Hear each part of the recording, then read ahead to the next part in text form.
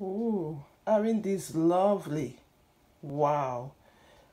This just reminds me of Jeremiah 17, verse 7 to 8.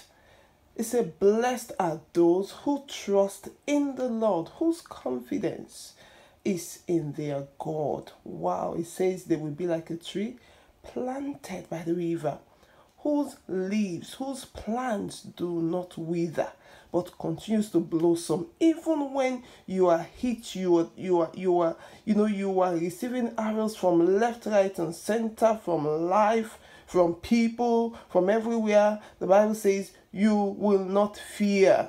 You will still come out. You will shine.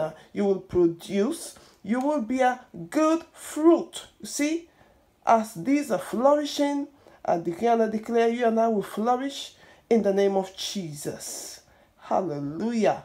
Amen. Oh, wow. I mean, this is lovely. God bless you. Be encouraged. Whatever has died in your life and in my life, I pray that they resurrect back. God is able to rejuvenate.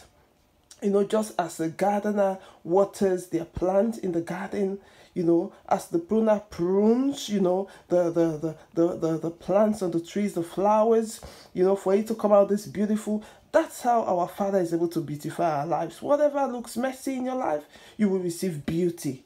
In Jesus' name, amen. God bless you.